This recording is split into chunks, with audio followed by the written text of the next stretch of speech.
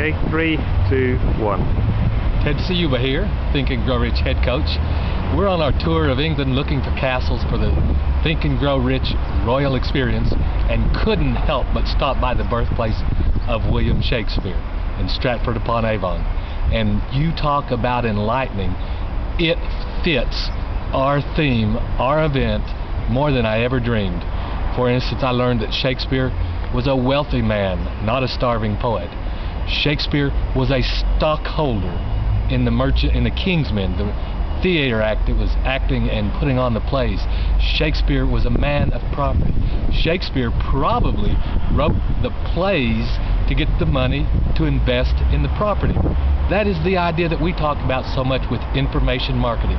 That is the idea we talk about, where money is an idea, money can be created, and money can then be invested.